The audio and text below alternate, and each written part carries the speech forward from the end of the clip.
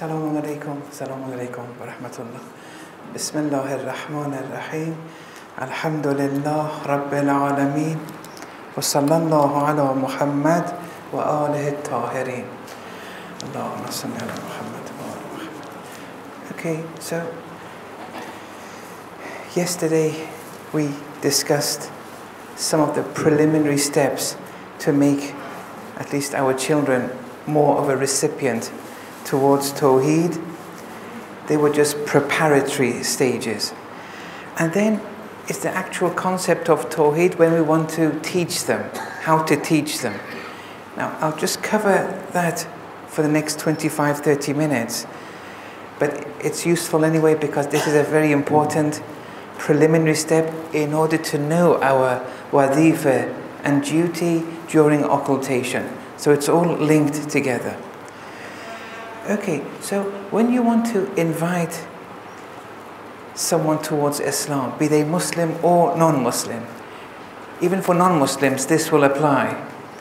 But I've arranged these even for our children. When you want to teach them Tawheed, the manner in which you teach them is important here. And you start off with one or two very important premises. Although these slides, the sister can give these slides to whoever asks for them. Don't worry, you don't have to keep on writing if you don't want to. Whoever wants them, please feel free to give these slides to whoever asks for them. So, every person is after perfection, or happiness, or salvation, something better. Whether you're Muslim or non-Muslim, this is something everyone is striving for. No one can deny this. This is a fitri principle. It's a universal principle. Even a thief, when they want to go and steal something, it's because they think it's the best thing to do. It's the better thing to do. Look, they made a mistake in the mistaq, in the specific application of what is true happiness or what is true perfection. But thereafter perfection, they made an erroneous judgment that for them perfection was to go and steal.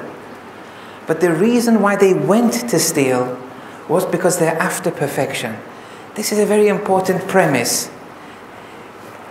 If you don't accept these 2 or 3 premises we're going to start off with, please raise your hand. Because everything else, till we get and prove Tawheed, is based on these premises. So this is part of who we are. Now, it's in our genes, in our nature, we're programmed in this way. But we call it a fitri principle because wherever you are, whoever you are, whatever background, in the Amazon, in Tanzania, in America, everyone is after something better. Now, what that something better is may vary. That doesn't matter for now. As I said, even the thief, in stealing, he's after something better. And he does that deed. Okay. If someone was to tell you that, no, actually, I'm not after perfection. I'm not after happiness. That everyone would accept is an abnormal psychology. They would have to get treatment. No one is like that. Okay. Now, so be you a thief or even an idol worshipper or a devout monotheist. Sorry, yes.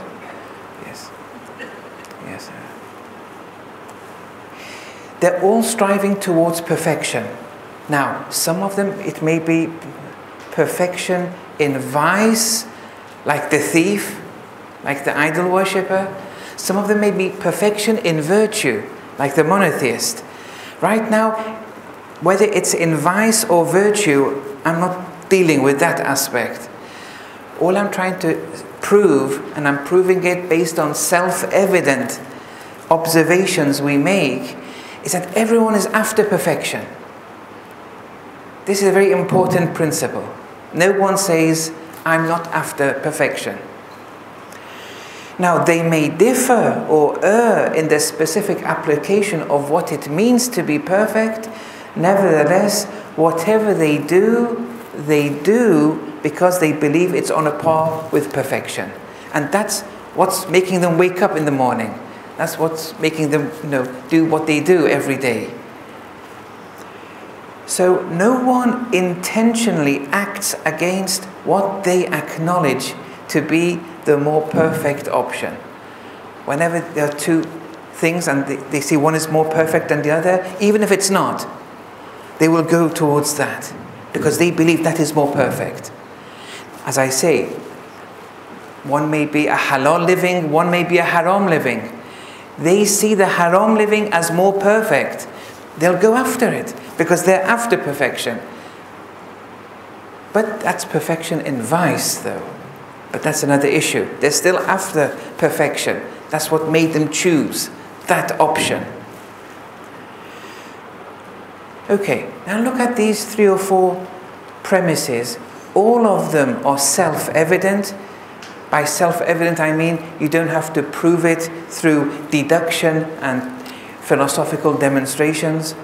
These are very simple things, and when we want to prove Tawheed, at the end, it's all traced back to these premises. This is how we prove Tawheed. And these premises are, we all know that, for example, I exist, you exist, these things around me, they exist. And when I see these things around me, the plants, animals, stones, buildings, different things, I can tell that they contain varying degrees of perfection. That's very easy to tell. Now, which one is more perfect, that's another issue. But you can tell the difference between a stone and a plant and an animal. Even between animals, there are differences. They have varying degrees of perfection. That much it's self-evident. Anyone can tell you that. And you can tell these things around us, they all exist. I exist, you exist. And the final premise, I am after perfection. Okay? So these 4 premises are very important. And it's all self-evident. Okay? This is how you should be teaching Tawheed. Look, you start with the very self-evident truths.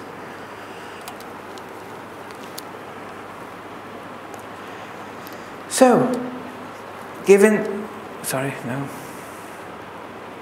Okay, so now let's start this journey because we've gone through the 4 premises.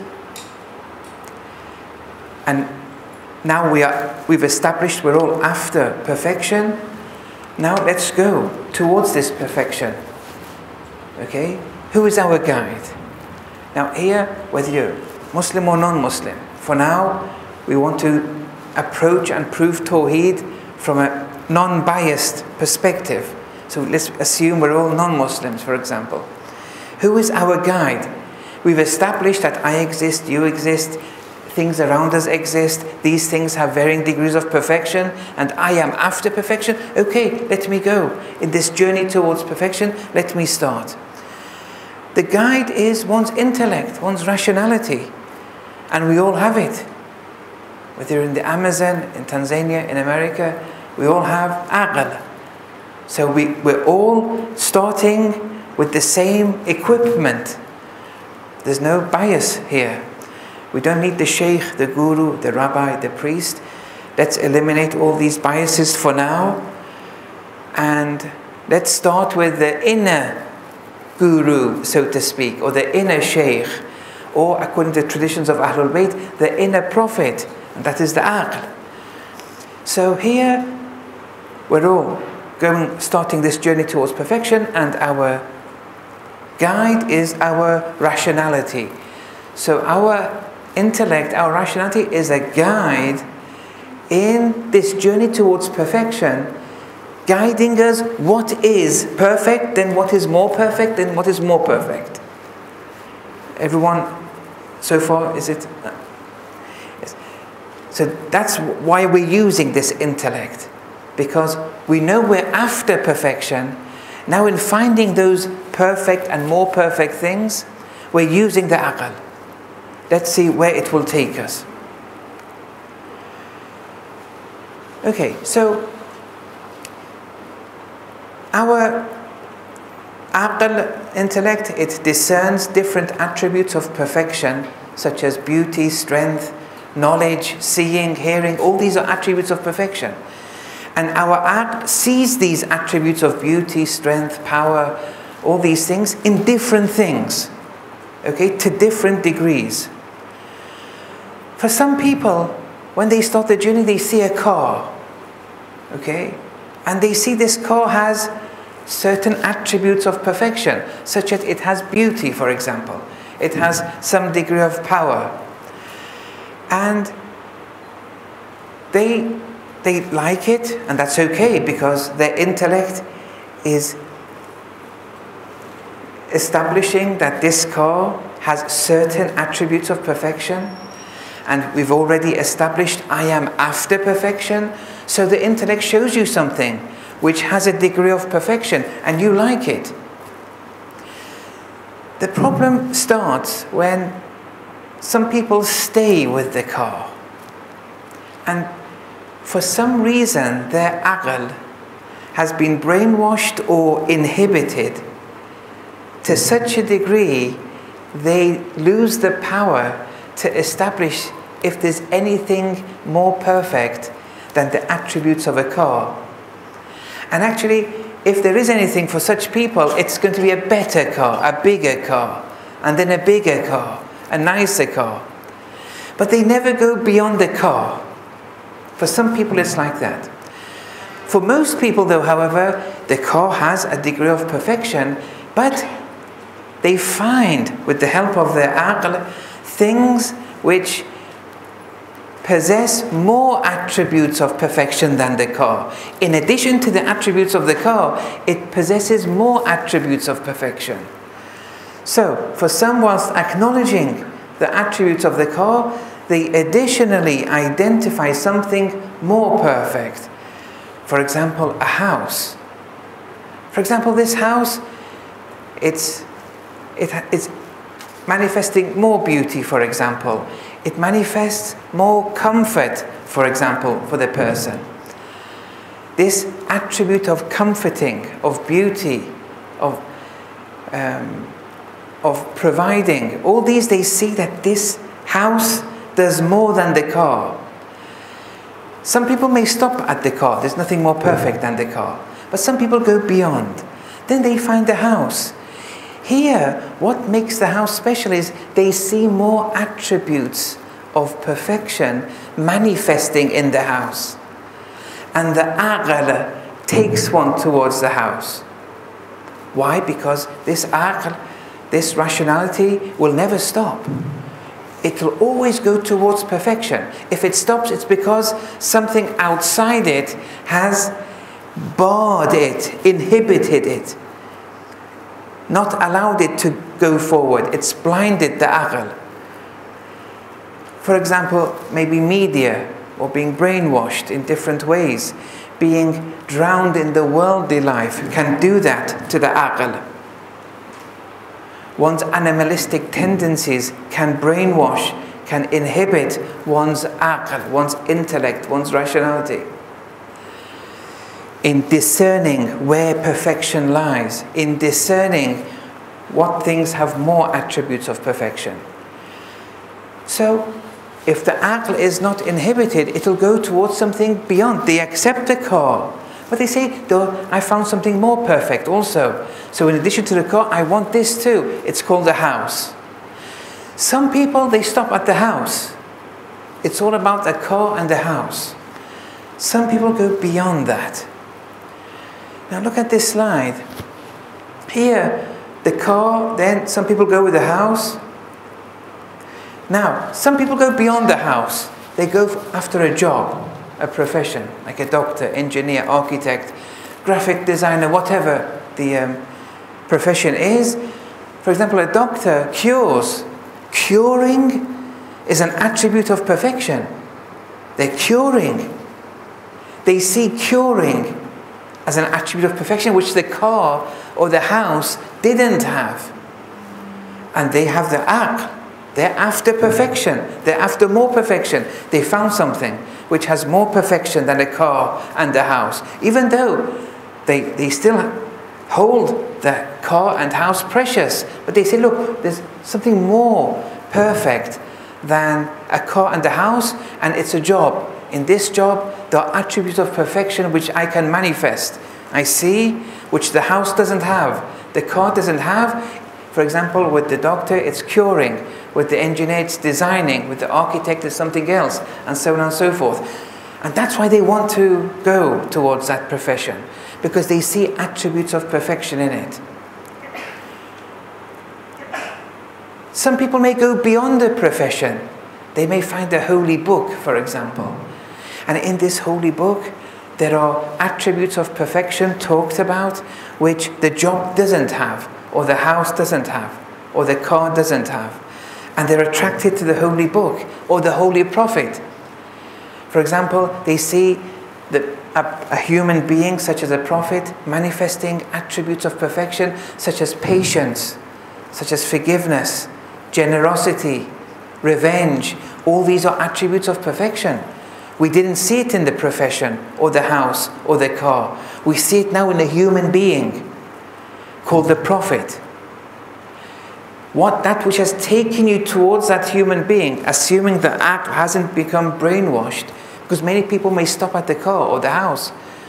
Many people may stop at the profession because they've stopped at the car and house. What do I mean? They didn't want to become a doctor because of the curing attribute. They wanted to become a doctor because you get more money, you can get a bigger house and a bigger car. Those people are still, they stop at the house stage, even though they have a profession. Perfection for them still stops at the car and the house. But those who want to be a doctor because they see the curing attribute of perfection, they're one step ahead. They're seeing more attributes of perfection beyond the car and the house.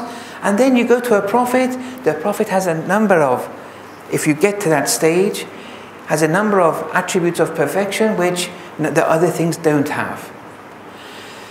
But even with the prophet, there are limitations. You see, the aql, if it sees something limited, it will go beyond. It won't stop.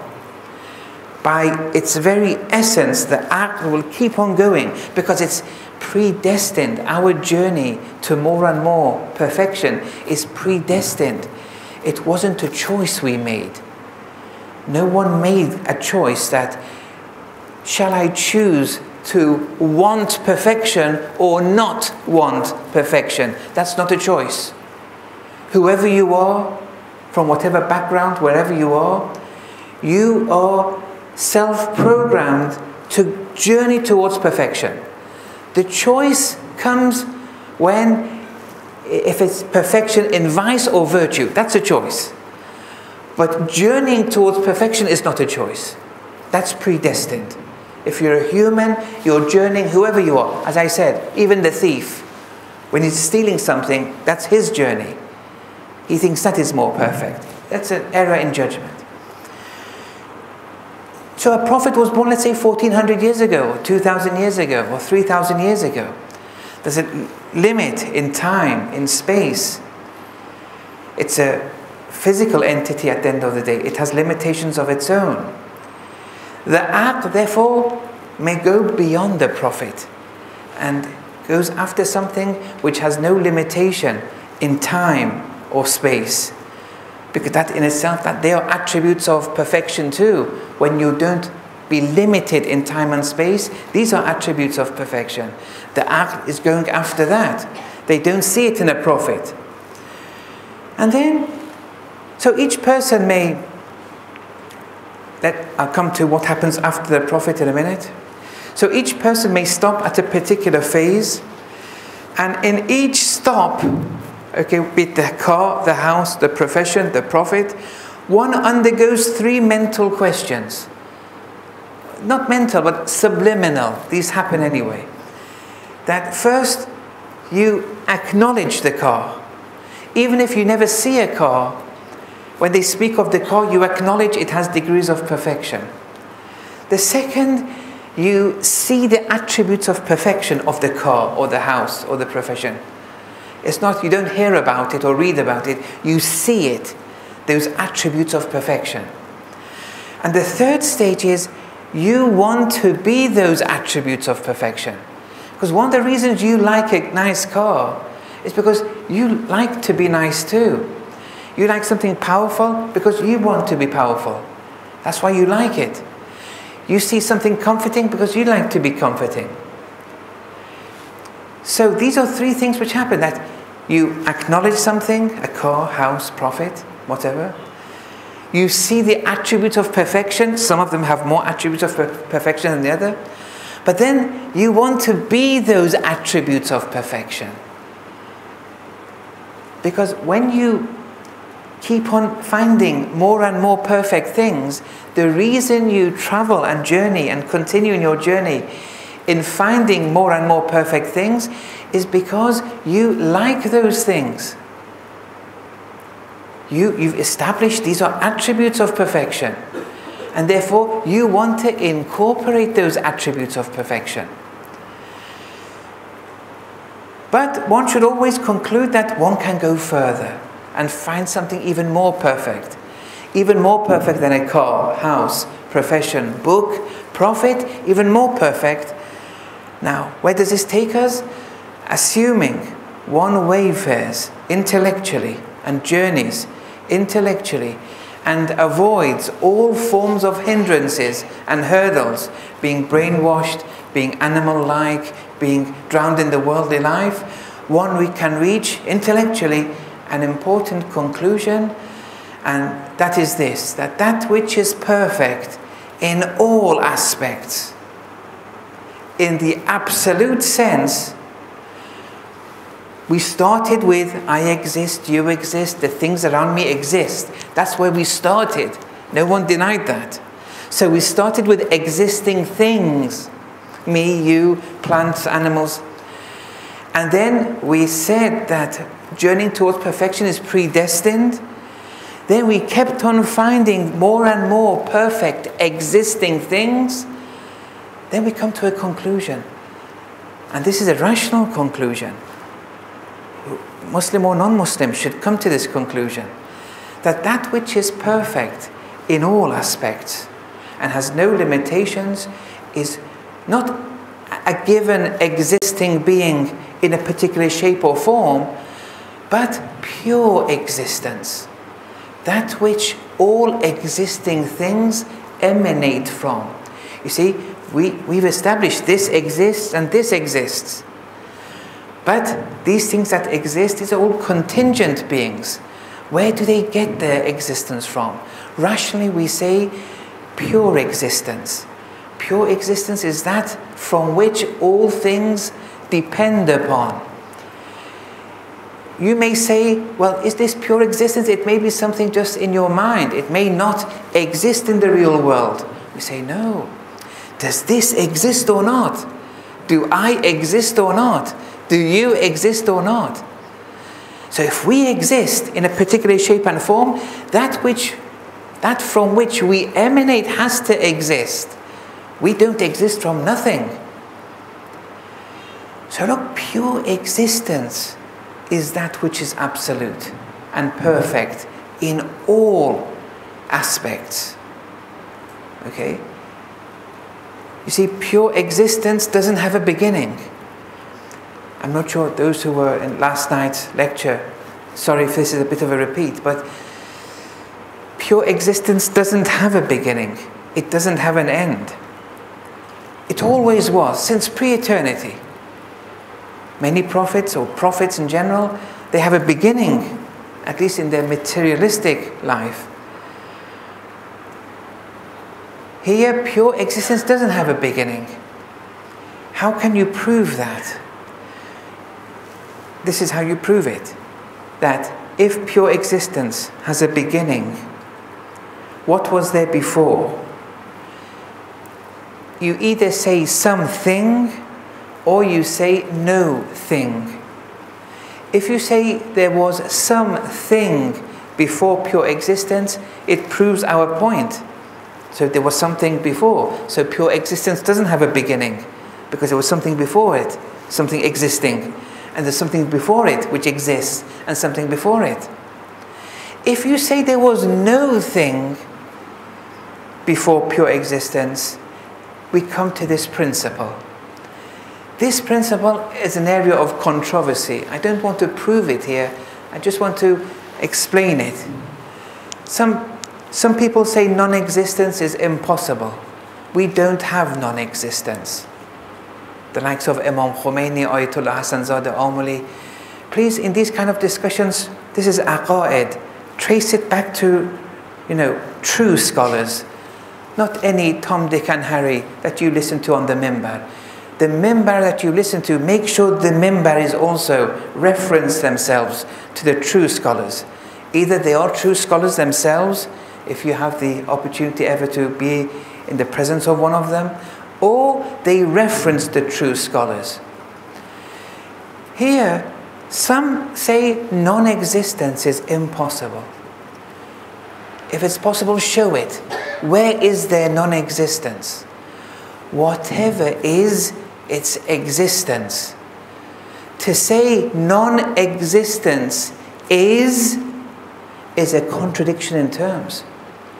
To say non-existence exists somewhere, it's a contradiction in term.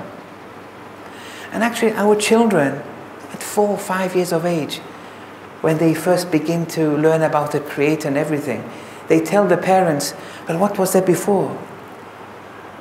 And then eventually the parents, because they're not very qualified, they say there was nothing. And they shut the child up. But the child's not satiated.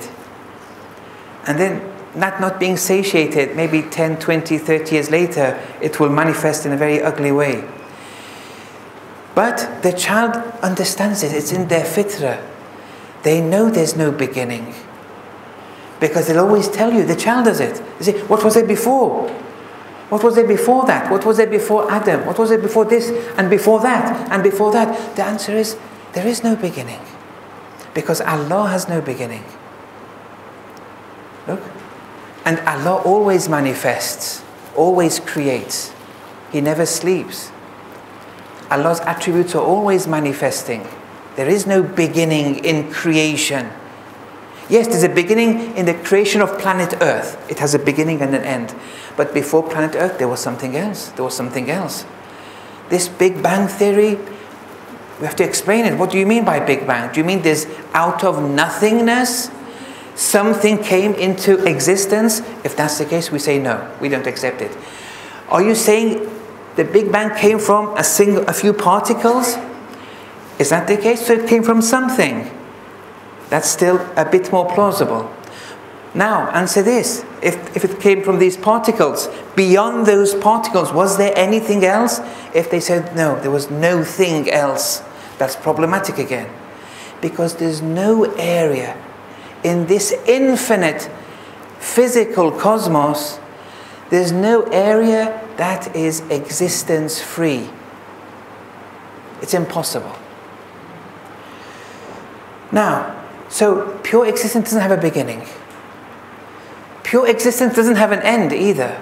If it has an end, what was there beyond that end? The same protocol we use again, the same methodology. If you say there was something, we say, okay, so existence continues. If you say there was no thing, that's impossible. Okay, now, this was a rational conclusion with our aql, be you Muslim or non-Muslim. This is the way you have to introduce if you want to avoid your children then entering university where they learned to question everything. If you want them to be immune from falling into error, this is how you should introduce Tawheed. So, let's look at these attributes of pure existence we've established so far. So, it has no beginning, it has no end.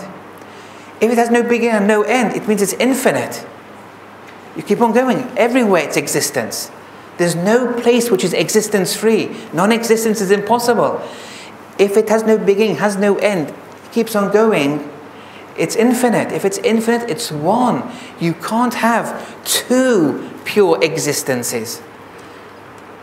Because it's one which is just continuing. It doesn't stop somewhere and then another one starts. And you say these are two pure existences. No, it's one existence. It's the same thing. Everything depends on pure existence. Nothing is existence-free. Can you show me or point to anything which is existence-free? It's impossible.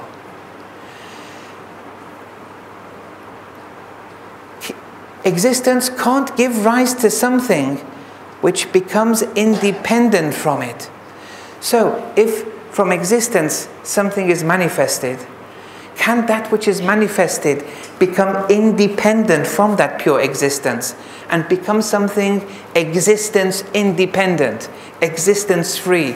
We say no. Is existence part of a bigger entity?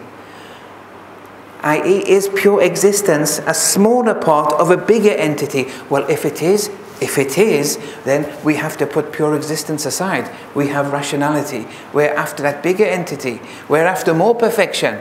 If you say pure existence is a smaller part of a bigger thing, it's a limitation. The rationality can't accept it. It'll keep on going after more perfection. So look, these are all attributes that the rational mind... We haven't used verse of the Quran traditions yet. This is a rational endeavor. So, this term, Allah, that we use, that the theologians use, is a name. It's a name. It's a label. What does this label represent? When we say Allah, what are we referring to? Okay, and the answer is pure existence. Allah doesn't have a beginning. Allah doesn't have an end. Everything emanates from Allah. Allah is infinite. Allah is one. Nothing is Allah free. Look. This is what we mean. But the way some people understand this, it's as if they've got it from, a fable. It's something totally imaginary. It's a reality, and this reality is pure existence. Nothing is Allah free. Nothing is independent from Allah. Nothing is independent from pure existence. And this is, in Surah Al-Ikhlas, this is what we're saying every day. Bismillah ar-Rahman ar-Rahim. Qul, who? Qul, who? Who is the name of Allah? It's an esoteric, batini name. Who, what we call who, the philosophers call pure existence. Him, pure existence. It's all pure existence. Allah is a zahiri name of that who. Qul who, Allah ahad is one. But this one is a one which doesn't have a 2 or a 3 or a 4. Because 2 becomes independent from 1. 3 becomes independent. It's another number. Whereas this one, it's only 1. And everything else is dependent on this one. I'll explain that more in a minute. Allahu Samad. Samad means all present. Not empty of anything. Samad is when something is empty-less. It's not, there's no emptiness in it. What do we mean? Can you find anything which is empty of existence? No. Allahu Samad. Or in the Quran, Samad is defined by the verse Huwa al-awwalu wal-akhiru wal-dhahiru wal-batin. He's the first, the last, the outer, the inner of all things. For example, in a clothes shop, we see a pair of trousers, a pair of gloves, a hat, but the Arif sees nothing but thread. This is just an analogy, okay? It's an analogy for pure existence. It's all thread there, but this thread is manifesting as trousers, as a shirt, as a hat, but it's all thread. Here, فَأَيْنَمَا تُوَلُّوا فَثَمَّ وَجْهُ اللَّهِ, whichever way you turn, there's the face of Allah. Here, whichever way you turn, it's a manifestation of pure existence. It's pure existence manifesting as a moon, sun, animals, plants. Whichever way you turn. But you get drowned in the sun and the moon and the plants, and you become oblivious to pure existence. He does not give birth, lam yalid. When a mother gives birth, the child becomes independent from the mother. With Allah, with pure existence, no. Whatever emanates from pure existence, it's still an existing thing and dependent on pure existence. وَلَمْ يُولَدْ. Nothing gives birth to pure existence. If it does, we go after that. If pure existence is a smaller picture of a bigger part, we put it aside and we go towards that bigger part. وَلَمْ يَكُنْ لَهُ كُفُوًا أَحَدٌ. There's no equal to him? Yes. Can you find anything equal to pure existence? How can that be? It's infinite. It's all present. It's everywhere. What? Yes. Okay. So, now you say to the child, yes, welcome to existence. That is what we mean, Allah. And now you've acknowledged it. Now you've seen the attributes of pure existence around you. Because when you see the curing attribute in the doctor, when you see the beauty of the car, when you see the power of something else, whatever, these are all emanating from pure existence. It means pure existence must have all these attributes if its manifestations have these attributes. A doctor cures. A doctor is something that exists. So it's dependent on pure existence. So pure existence must have the attribute of curing for its manifestation to cure. It's not possible for pure existence not to have the curing attribute, but its result, its offset, its manifestation does have the curing attribute. That's not possible. For example, how can I teach you if I don't have the knowledge? And then you learn. If I don't have the knowledge. And this is something that even when the child is born, they establish that the mother and the mother's chest exists. Otherwise, the child won't have gone towards the chest. Even there the child is saying Allah, Allah. Even there the child is substantiated before the child that pure existence is. Otherwise, if the child won't have understood that this chest exists, it won't have gone towards it. So, this is how we have to go through Tawheed. And if you don't, it's going to cause a lot of problems. You may have heard of, scientists like Dawkins, Hawkins, and these people have written different books. And Dawkins has a book, The God Delusion. Yes, I've gone through it. 2 chapters are worth reading. Most of it is rubbish. But 2 chapters, there's some kind of argument he puts forward. And Hawking, he approaches things in a different way. But a lot of what both of them say, they're correct. But they're attacking a particular God. It depends how you have described God to them. If you describe God in a limited way, they're right to point these deficiencies of that so-called God. It depends who.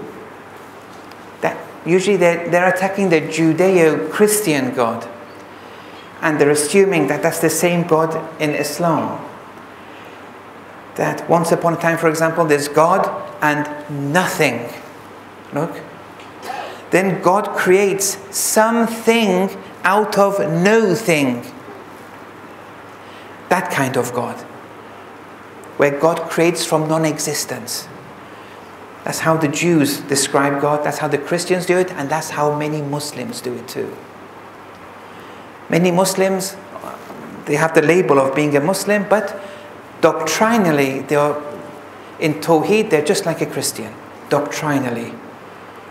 And that means, as a Muslim, okay, they're not najis on the outside, because they say, La ilaha illallah, Muhammadun Rasulullah, but on the inside, they're najis, there's no doubt about it. To some degree at least. because they believe in the Judeo-Christian God without knowing it. They may be Hindu without knowing it, depending on how they understand Ma'ad. The way people rationally describe Ma'ad, it's no different to reincarnation. Imam Khomeini speaks of intercession, saying many people, the way they look at intercession, Shafa'ah, they're just like Christians.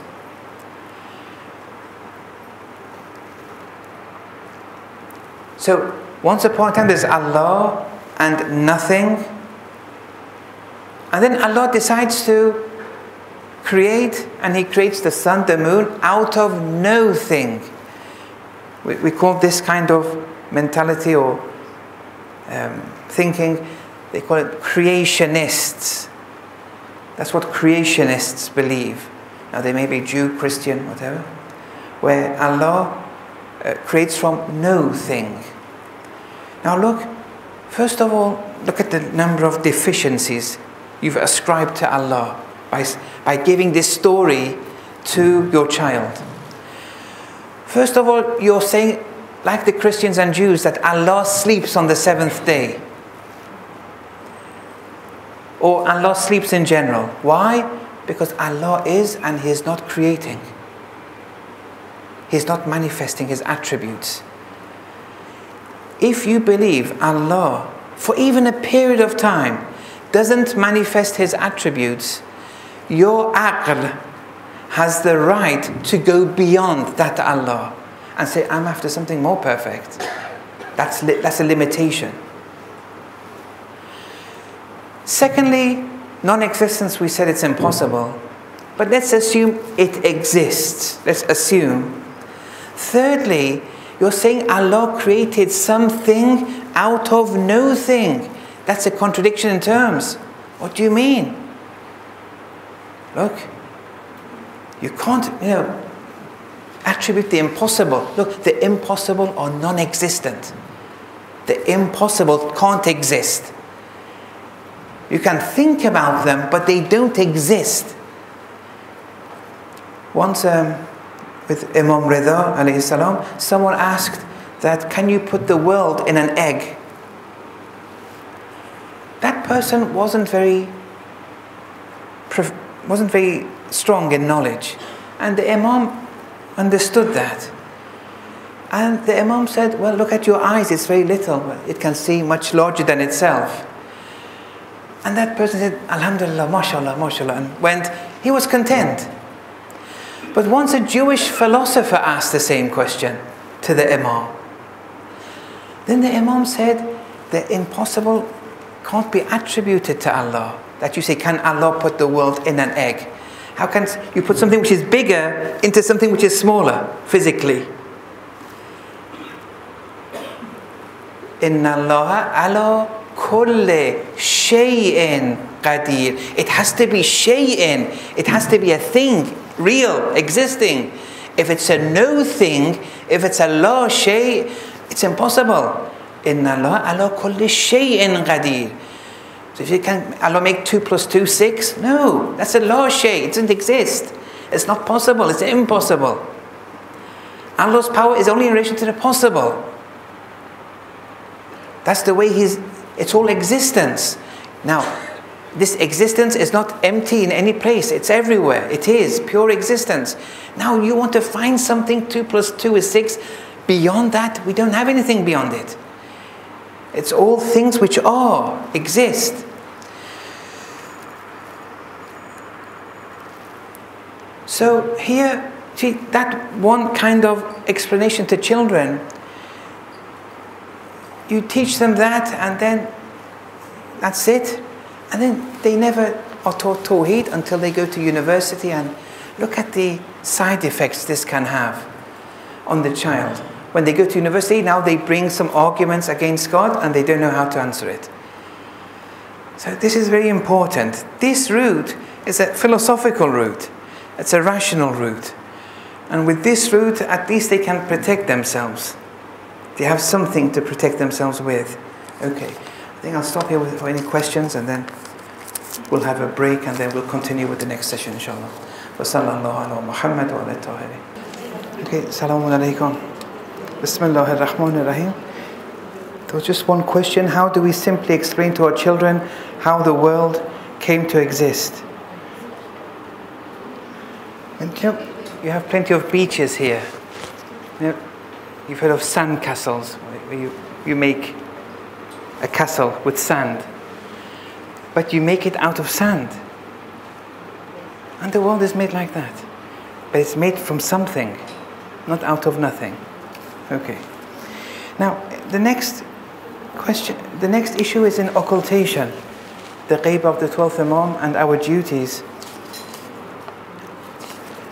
In this lecture, sometimes, or workshop, whatever, sometimes I give you general, universal principles. They're important. Sometimes I may enter the mistar, the particularities, and give examples. Oh, this one is, yes. Sometimes I may give examples. There I may make a mistake. So don't worry with the examples I give. Maybe I'm wrong. It doesn't matter. But the principles are important for you to take. How to apply the principles, maybe you will apply it better than me. There's no need to follow the examples I give. But the principles are important for you to absorb. That's important. Okay. We've established so far that we're after perfection. Absolute perfection is Allah, with all those attributes of Allah that He has, those attributes of perfection that He has. And we want to be Allah's Khalifa on earth, Allah's successor on earth. Khalifa means successor. What are we succeeding from Allah? We're succeeding Allah's attributes of perfection. The Imams are all Khalifatullah also, because they maximally manifest Allah's attributes.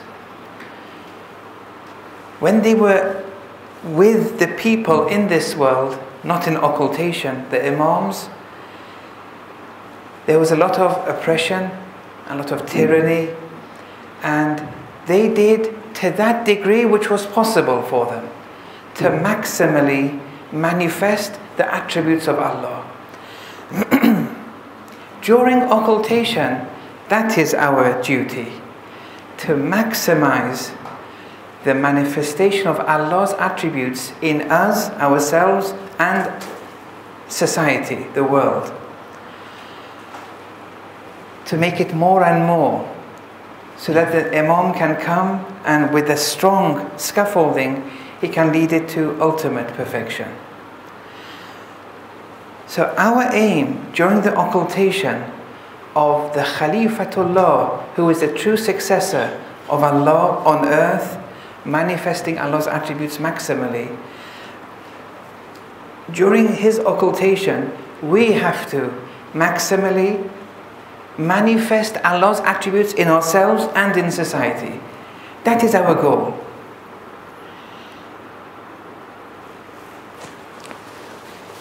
Look, listen carefully. Can you do that in relation to yourself? Can you maximally manifest those attributes of Allah, such as patience, forgiveness, generosity, power, all these things, if you live a monastic life? Or if you live alone, can you manifest those attributes of Allah?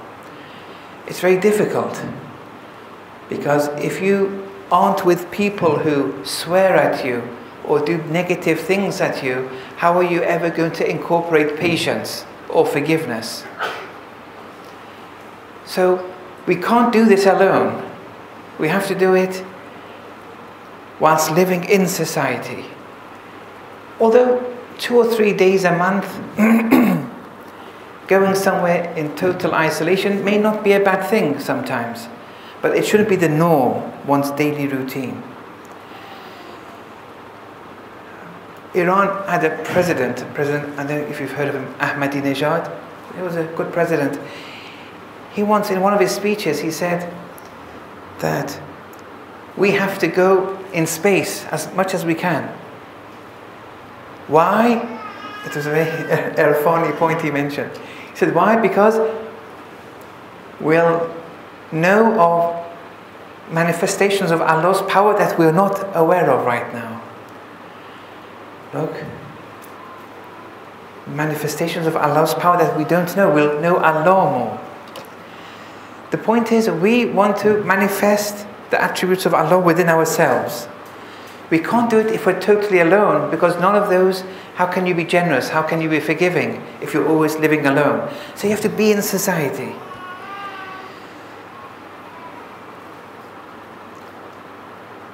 Now, the society where you live has to be a society that within that society, whilst in society, you manifest Allah's attributes. If your journey in manifesting and incorporating the attributes of perfection is suppressed or inhibited,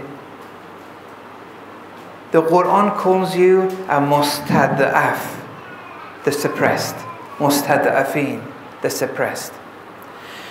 In the same way, we started with someone who leads a single life alone in a hut, in a mountain, and lives all alone.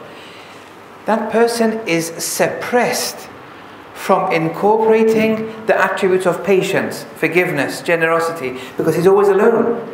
He does a lot of ibadah, that's good, but he's still suppressed. We want to incorporate all of Allah's attributes. We can't accept some attributes and reject the others. Such a person, such a monastic lifestyle is in fact suppressing one, to some degree at least. Suppressing one to become more patient. Suppressing one to be generous, giving. Suppressing one to forgive. This is very important, and that's why in many tariqas, in Sayr al-Suluk, in spiritual wayfaring, it's the tariqah of the mother and father. There was someone in Rome, he's passed away now, he had this tariqah. I don't know anyone today who has such a tariqah. It's a very particular tariqah. The tariqah is this: whatever your mother says, you listen to, except if it's a sin. In the Sharia, you're not allowed to disappoint or make your parents angry. It's haram. That's it. But I mean, if you want to study medicine and your parents say study engineering and they get disappointed, no, the Sharia says you can still do medicine. They shouldn't get disappointed. There's no reason for them. There's no legitimate reason for them to be disappointed. But if you shout at them or you do bodily gestures which are disrespectful in that particular society, they have reason to be disappointed. Where there's reason to be disappointed, if the child does that before the parents, it's haram according to the Sharia. That's it. But the tariqah this particular tariqah goes beyond that. And they say whatever the parents do or tell you to do, you do it. In absolute terms. As long as it's not haram. That's the only, yes. For example, when someone's not married and they listen to one's mother, whatever they tell them. But if they get married, then there's a clash. They have to give the nafaqah of the wife in a particular way. If the mother can't enjoin them to do haram. Whatever is not haram, whatever they say, you do. Why is that an important tariqah in spiritual wayfaring? Because you eliminate your ego and you're forced to be patient before your parents. You didn't want to do it, but for them I'll be patient and do it. You'll be generous. You'll be forgiving. And slowly the ego becomes eliminated. When the ego becomes eliminated, the readiness to incorporate Allah's attributes becomes maximum. Now, that was just an example I mentioned. The point was this: someone who lives alone, they're suppressing themselves by not having access to incorporating Allah's patience, forgiveness, and so on and so forth. They have to go in society. Now, let's look at the society now. this society, do they have the means to incorporate Allah's attributes or not? We started with the individual. Sorry for repeating this always. I just want to make sure everyone understands. We started with the one individual. If they live alone, they're suppressing themselves from incorporating Allah's attributes. So they have to be in society. Now we're looking at society. What is the criterion there? For the single individual, the criterion was, in order to incorporate Allah's attributes, you have to be part of society. Now let's look at society now. What is the criterion there? Whereby society makes a judgment, are we suppressing ourselves in relation to incorporating Allah's attributes or not? Look, society says, any society, are we suppressing ourselves in incorporating the divine attributes or not? What's the criterion there? How will they know if they are or they are not? The answer in the Quran is walaya. Who is your guardian? Under whose guardianship are you living? Are they Muslim or are they non-Muslim? Now we've entered a different territory now. And since you've asked me to speak about occultation and the duties, I have to go through these principles with you. Where are you living? Actually, with the Khojis, this is quite a good subject because your forefathers migrated. What did they migrate from? Oppressive guardianship of Hindus, for example. Look, they migrated. Why did they migrate? They felt suppressed. Suppressed in what? In incorporating Allah's attributes of perfection. They didn't see it here. They went somewhere else. Now, a society and the members of the society, this is the next question. Are we living under Islamic guardianship, where the head of state is a qualified Islamic Muslim expert? You either say yes or you say no. If you say yes, how fortunate you are. Although, like in countries like Saudi Arabia, they're Muslim, but it's not an Islamic guardianship. Islamic guardianship, you have to be qualified. The Quran has to be practiced. It's a Muslim country, but the Muslims in Saudi Arabia are not under Islamic guardianship, and therefore they are being suppressed. Look, Iran is a good example. It's probably the best we have. That it's not 100%, but it's a state where Islamic guardianship is manifesting to 30%, 40%, 50%. It's getting better, stronger and stronger. But it's led by a just mujtahid. See, the mujtahid is important, the expert. They have to be just. They have to have the knowledge, they have to be competent. Now, in the bureaucracy and the management of the affairs, the people under him, even under Amir al-Mu'mineen during the time of his Khilafah, there were a lot of oppressive acts that they had to handle. But he's a just mujtahid now. Are you under the guardianship? Under whose guardianship are you here? If you say, I'm under a Christian guardianship, that's a state of degradation. You're degrading yourself. And since you're degrading yourself, you have to compensate now. You have to compensate for this degradation. You're belittling yourself when you say, I am living under the guardianship of a Christian. You can have Christian Jews friends, you can have Hindu friends, whatever. That's another issue. Friends are friends. I'm not talking about friends. I'm talking about guardianship. Ya ayyuhalladhina amanu, O you who believe, la tattakhidhu al-Yahuda wa-Nasara awliya. Don't take Christians or Jews as your guardians. You're not allowed. Don't belittle yourself. You're a Muslim with the potential to be Khalifatullah, to succeed in the attributes of Allah. How can you do that under the guardianship of a Christian?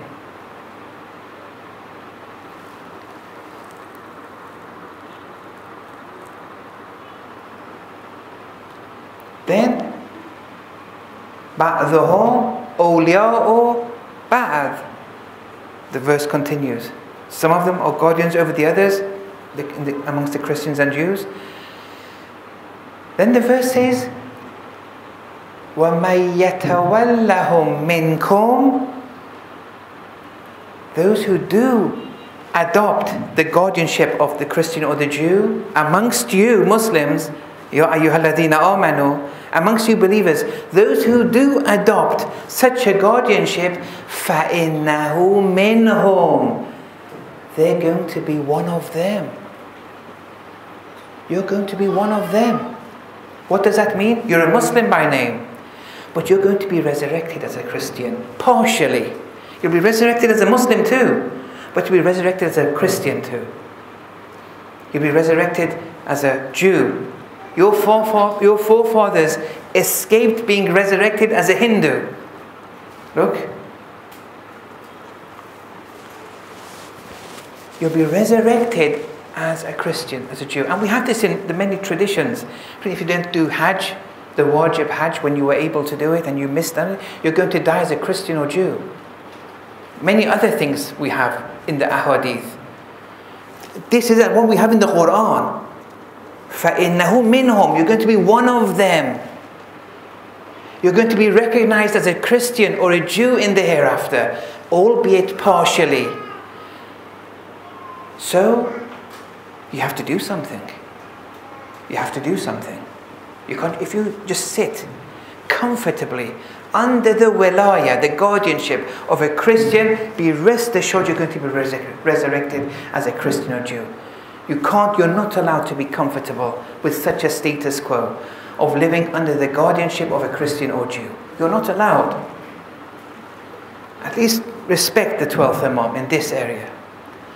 So you have to do something. Because it's even disrespectful for the 12th Imam. By comfortably living under the guardianship of a Christian, it's disrespectful to the 12th Imam. What hope is there with you when the 12th Imam comes, when you are so comfortable? You're not going to come out of that comfort zone. It's not as easy as that. If you would be a true follower of the 12th Imam, be rest assured you would be exiting the guardianship of a Christian wilaya right now. You want to prove it, you evaluate yourself, you can evaluate yourself. Now, the point is, don't panic. The point is, don't be comfortable. Okay, don't be comfortable. So what do we do? What do we do? Now, before that, there's one verse in the Holy Quran where I haven't written the verse, but in this verse, the questioning of the angels in the grave, like, Man Rabbuk, Man Nabiyuk, Ma Kitabuk, who is your Lord, who's your Prophet, what's your book, and so on and so forth. These exist in the traditions. We have these in the traditions. In the Quran, we have another set of questions. Those were in the ahadith. This question of the angels, it's in the Quran. So this is much more important. It's much more relevant. This is the Quran now.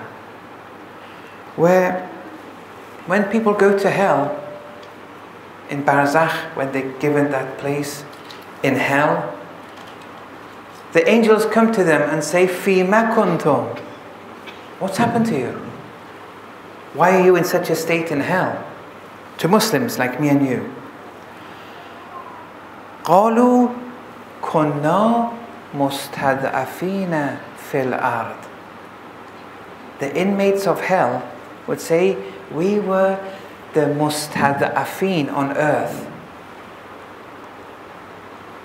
Look, mustad'af is the suppressed. Suppressed in what? In incorporating the attributes of perfection. They say we were suppressed because they were under the guardianship of a Jew, a Christian, a tyrant, an oppressor. And since they were under such a wilaya, they were not able to incorporate the attributes of perfection, the attributes of Allah. They say sorry to the angels. They say, we're sorry, but we were of the oppressed, as if they're requesting pity from the angels. قالوا, but the angels then reply, أَلَمْ تَكُنْ أَرْضُ اللَّهِ وَاسِعَةً. Wasn't the earth, Allah's earth, spacious? فَتُهَاجِرُوا فِيهَا, for you then to migrate in that land. فَأُولَٰئِكَ مَأْوَاهُمْ جَهَنَّمْ. Wasn't Allah's earth spacious for you to migrate within that land, rather than just sitting comfortably under the wilaya of non-Islam and therefore suppressing yourselves intentionally? But you could have migrated, and the place for such people is hell. That's explicit in the Quran. We shouldn't be comfortable, therefore. Now, if you're not going to be comfortable, what should you do? You have to compensate for this. What has to be done? Well, the first question is there a country, a state, where Islamic guardianship exists? If the answer is yes, you have to go. Go there. Now, let's go bit by bit.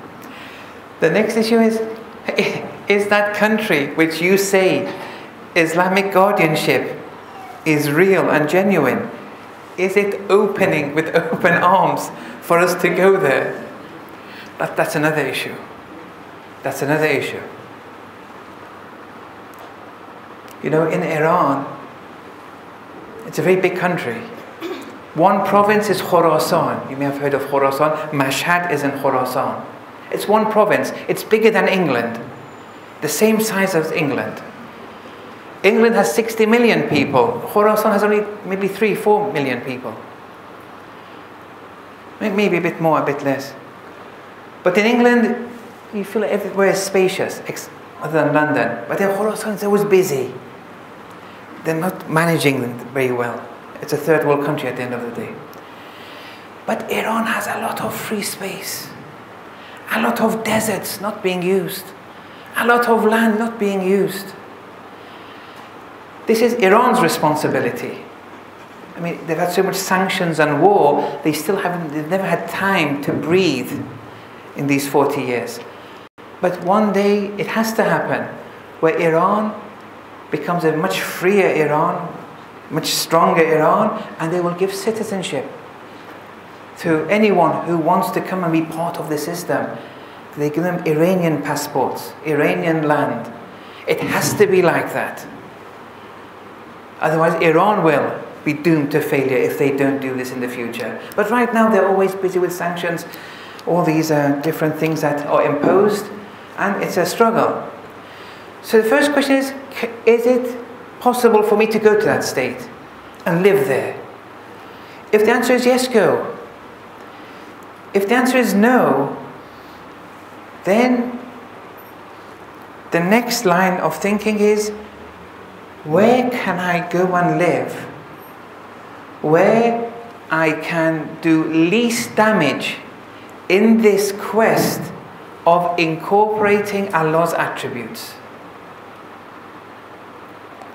Maybe you'll find somewhere which has lesser damage.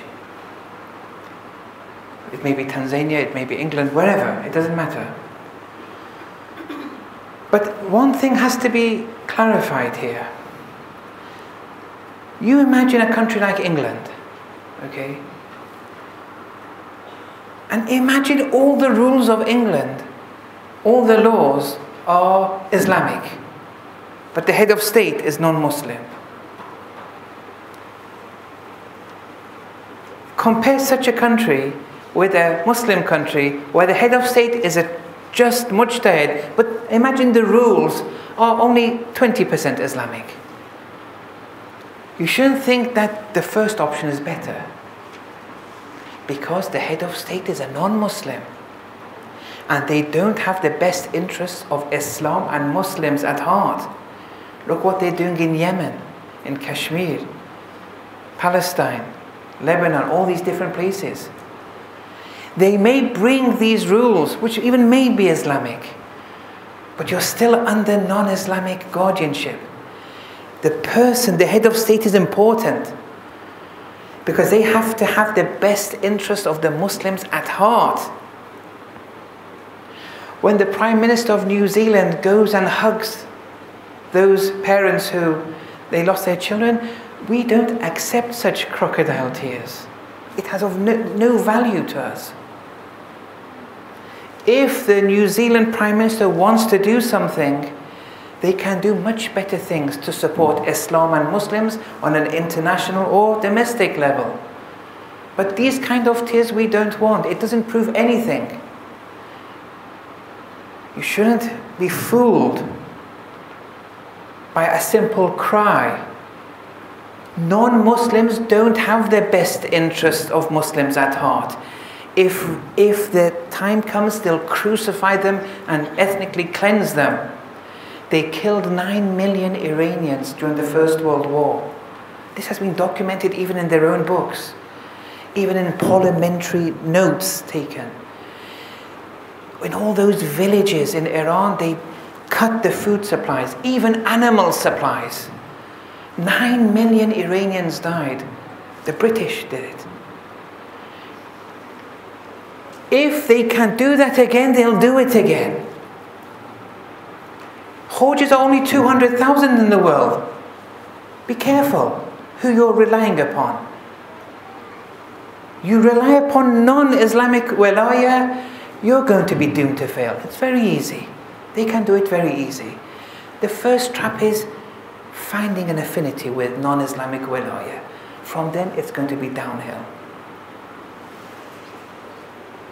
The head of state is important. Okay, you can't go to such a country.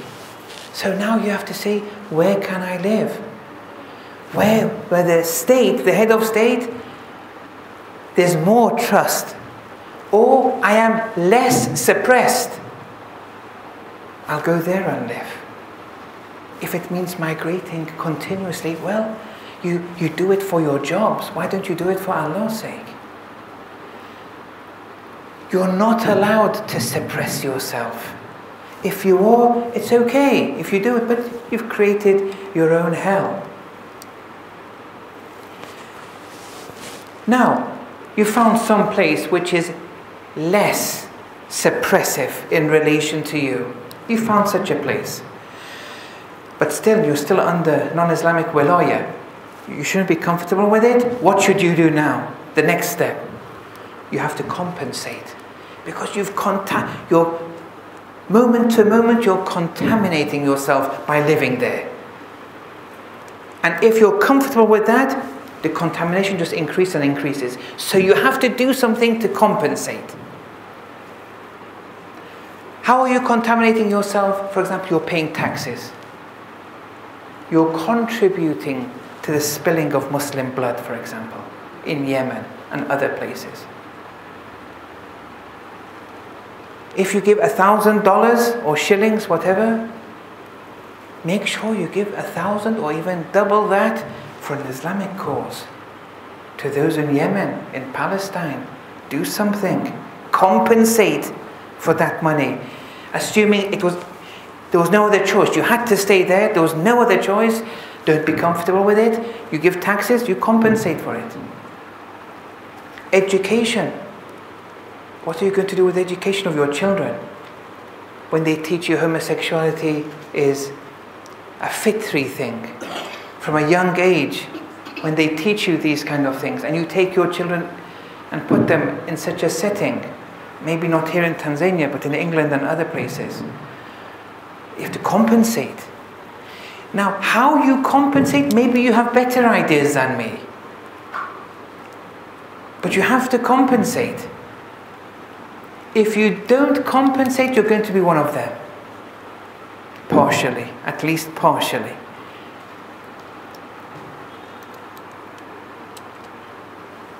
You have to choose a place to live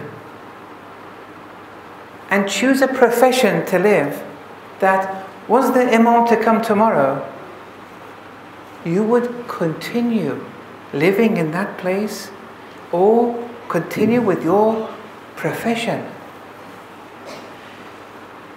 Continue with what you're doing.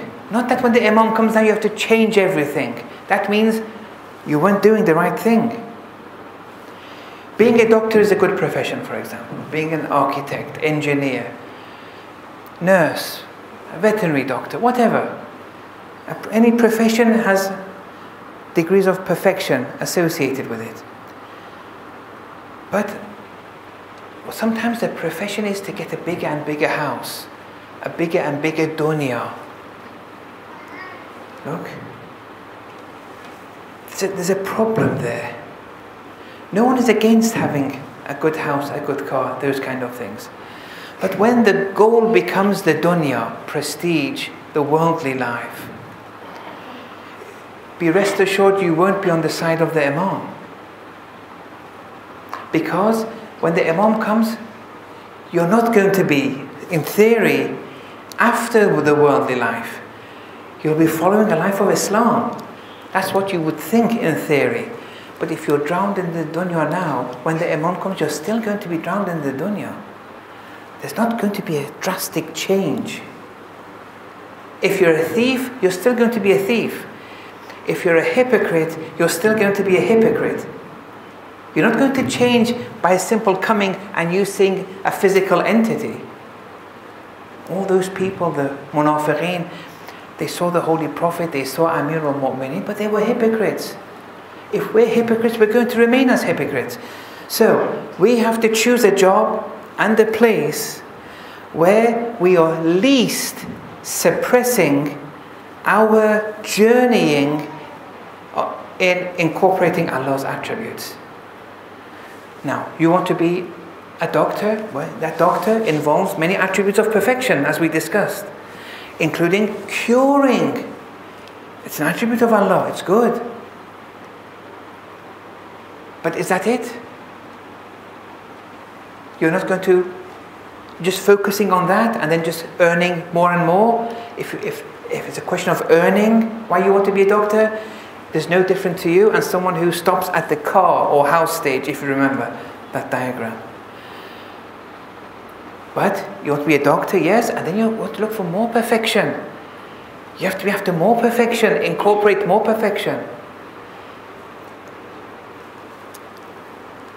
That place, that profession, that lifestyle, and your guess can be as good as mine. I don't want to enter the particularities. That place, that profession, that lifestyle, which suppresses you least, that's where you have to go.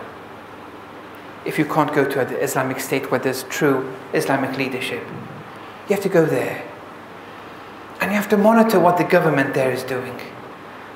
You have to be aware. Don't feed the oppressive economies of the day. Imagine all the Muslims of England, France, Germany were to leave tomorrow. Those tyrannical, oppressive governments, they'll crumble. They're being fed, they're thriving on the Muslim resources in Germany, in France. We're not allowed to comfortably feed such a system. So you have to be aware what's happening with your head of state. And you compensate. Compensate has many forms. One is if you give them this much tax, give double in another way. If there are movements in that country against oppressive matters, you get yourself involved in those movements. It doesn't matter. But you can't just sit there doing nothing. So, during the time of occultation, to just to conclude and summarize, what is our duty? Our duty is to maximally avoid suppressing ourselves and qualifying as the mustad'afin fil ard. If you succeed in that, you'll be working on a path of the Imam's satisfaction. But if you don't, you'll become more and more distant from the Imam. وصلى الله على محمد وعلى آله